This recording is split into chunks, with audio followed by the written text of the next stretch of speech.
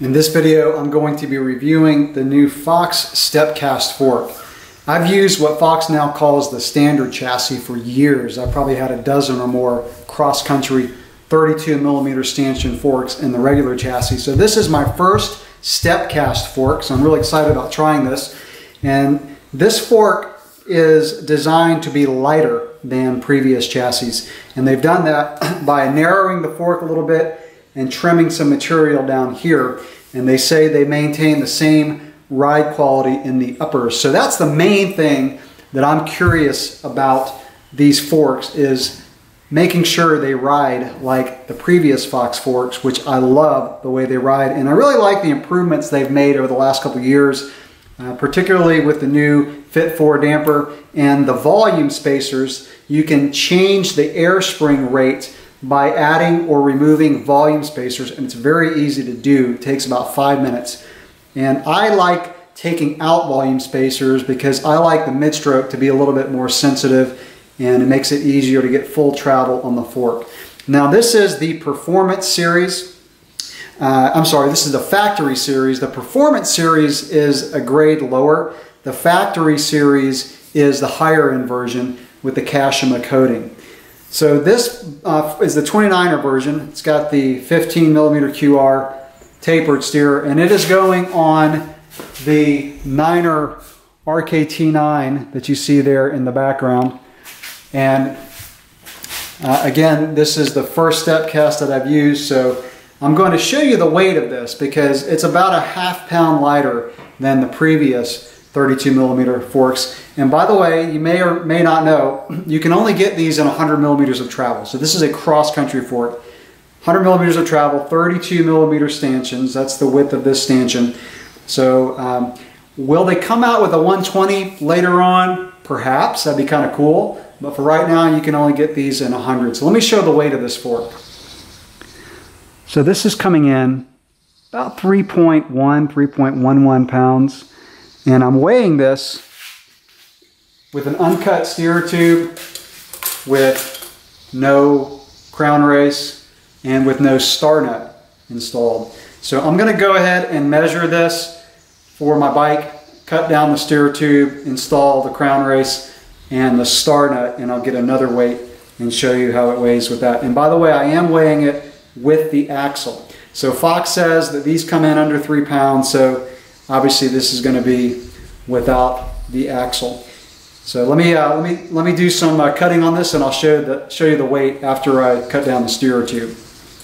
All right, so with the steerer tube cut, crown race installed, and actually I don't have a star nut in there. I'm just weighing it without it because this one actually comes with a different kind of top cap. It's actually one for carbon. So anyway, let me take the axle out and we'll get a weight without the axle. So without the axle, we get 2.93. That's light. All right, just for the heck of it, I put in the cap, and this is the top cap. I like this a lot better than having to just bang in a star nut. These are actually made for carbon steerer tubes, but this is an aluminum. But I'm kind of glad Niner included that. Anyway, so I've got the axle and that cap, which probably weighs about as much as a star nut.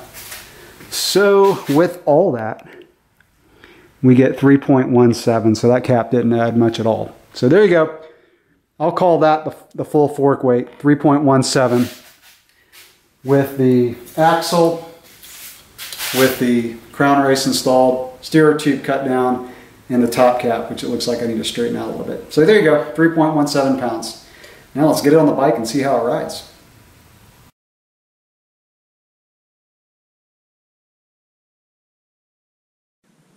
So I've spent a month and a half of riding the new Fox Stepcast fork.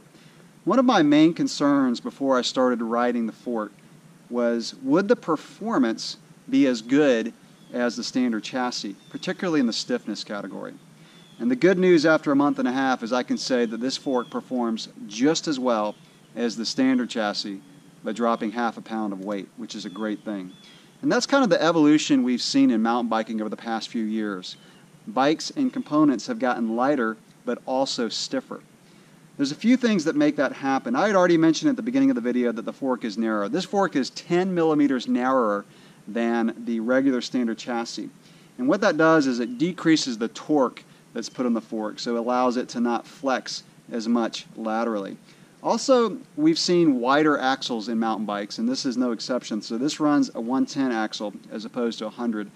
That also helps the stiffness. And not related specifically to the fork, but the carbon wheels really help too. Carbon wheels are not only lighter than a regular aluminum wheel, but also they are stiffer and more precise. So all of these come together to help this bike, this fork, ride just as well, just as precise as the standard chassis, but again, dropping the weight. So I want to talk just a minute about some of the features of this fork, especially for those of you who are not too familiar with Fox forks. So let me show them up close here. So the compression settings on the right side go from fully locked out in that position to kind of a middle setting to an open setting. And then you can use the black knob in the middle to adjust the open setting. So going counterclockwise will make it less firm, and going clockwise will make it more firm. I typically will ride with it in the middle setting. If I'm on an extended downhill, I'll open it up. And then I only use the lockout setting if I'm on the road. I don't reach down and adjust this much on the trail, so it's kind of a set it and forget it right there in the middle. It'll still bob if you're out of the saddle, even in the middle setting.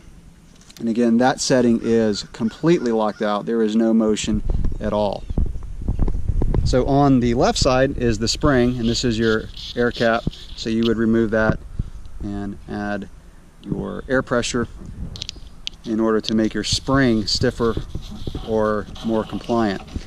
And you would adjust that based on sag, based on your weight. And of course it has the O-ring that you would use. And I usually run about 15 millimeters of sag on this fork. One of the best changes Fox has made in their forks in recent years is the ability to add or remove these volume spacers. And these link together, so this is what they look like. And this fork comes, I believe, with two. I took out one. And what that does is it makes the fork more compliant. It makes the mid-stroke more sensitive, and it makes it easier to attain full travel. It also makes the fork more small bump sensitive. Some people have argued with me on that, but it's really true. In my area that I ride, I have a lot of smaller hits, so a lot of roots. I don't have the big hits that you would get riding up in the high mountains. So if you have more frequent hits that are smaller, you can take these volume spacers out and allow the fork to be more sensitive. If you do a lot of jumping and take big hits, you probably want to add these so that the fork will ramp up a little bit quicker and so you don't bottom the fork out. Just a note that this fork is only available in a 27.5 and 29 version. There is no 26 option available. Also, it's only available right now in 100. One of the ways that Fox has reduced the weight, and I don't think I mentioned this at the beginning of the video, but they've shortened the stanchion tube. So instead of the stanchion tubes going all the way down to the bottom of the fork, they end right here, and there's a little step in the fork, which is why they call it a step cast. And that's allowed the fork to be lighter as well. It would be cool if they made this in a 120. I don't know if engineering-wise that's possible with the shorter stanchion tube, so we'll see in the future. Now, the only concern I have about this fork, now this fork is the best cross-country fork I have ever ridden in terms of weight and performance, but the only concern that I have is maintenance. So I like changing my own oil. I'm not keen on sending my fork back to Fox just for an oil change. I typically will change the oil about every 4 months of riding.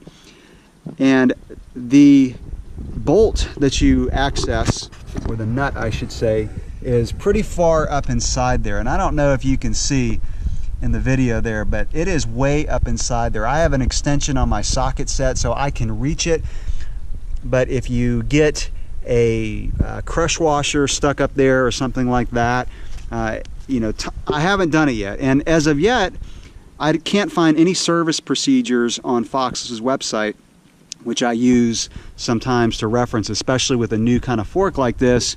So I haven't seen those, so I'll probably contact Fox about those and try to get those before I do the maintenance. Also, the rebound knob, I don't even know how to get it off. So it also extends way up inside the bottom of the fork, and so it's going to be interesting to see. I will post a maintenance procedure on how to do this if I'm successful, so you'll know that. And I'll follow up this review with a long-term report of the fork, and that's definitely something that I'll report on when I do that review.